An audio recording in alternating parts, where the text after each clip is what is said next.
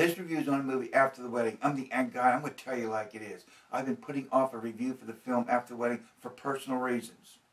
Director for the film After the Wedding was Bartholomew Farokhly. He's an American film director, television director, screenwriter, film producer, and known for the films Myth of Fingerprints, Wolves, and Trust the Man. And guess what? He got married to Julia Moore in 2003. The cast in the film After the Wedding was Michelle Williams as Isabel and runs an orphanage in India. Julia Moore as Teresa, a highly successful woman that owns a media placement company.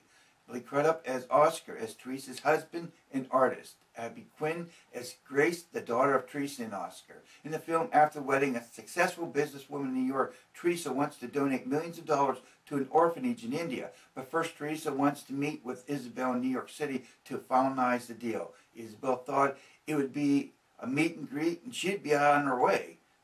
But negotiating the terms would take a little bit of time. So Teresa invites Isabel to her daughter's wedding and will provide a lavish hotel suite for Isabel to stay until the papers are signed. The pivotal point in the movie was exposed too early in the film.